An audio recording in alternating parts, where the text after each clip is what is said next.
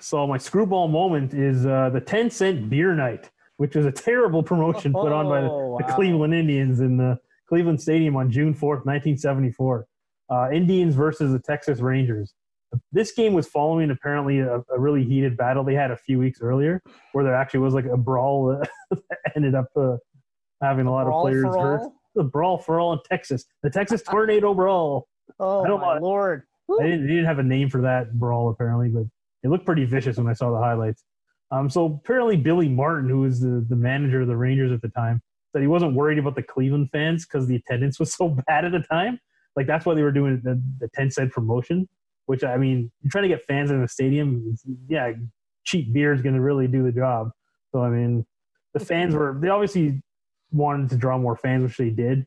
So they came up with a stupid 10-cent beer night. The fans were pretty rowdy that night, obviously, because they're all drunk. Obviously.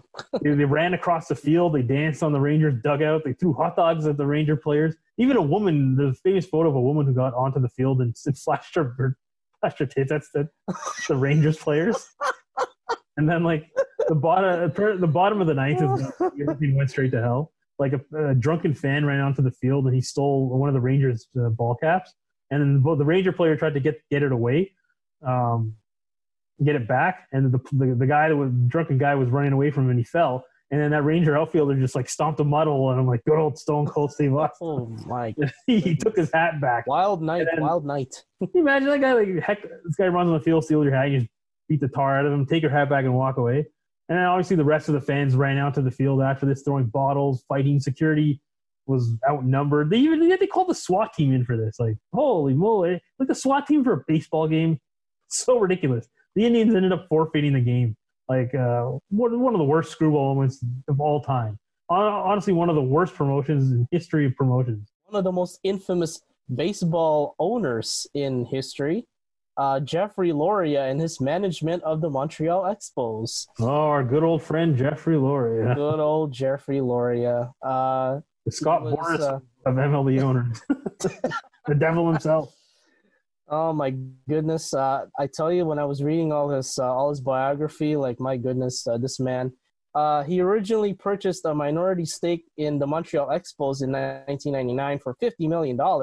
Then later became majority owner, and this is where his trail of disaster would start. Would begin, that led to the Expos' demise. Loria planned to build a new ballpark in downtown Montreal to be called the Bat Park. At first, the city wanted no part of the new building project, because the Olympic Stadium was still heavily in debt from the 1976 Summer Olympics.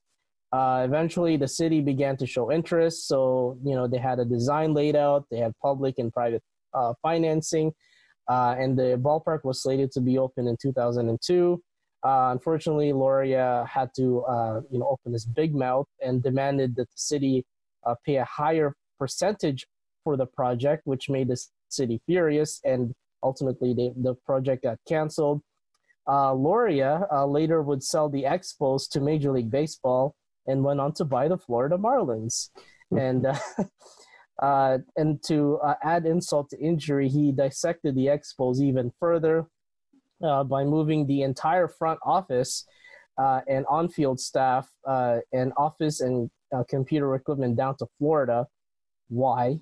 Leaving the Expos in shambles, and they were also part of the two teams being contracted by Major League Baseball, which ultimately failed.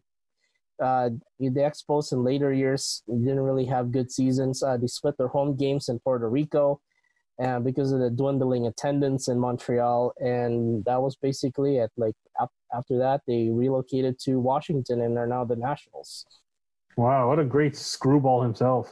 Yeah, Loria, everything he touches turns into a screwball moment. Yeah, Loria was also not a big friend to the Marlins franchise as well.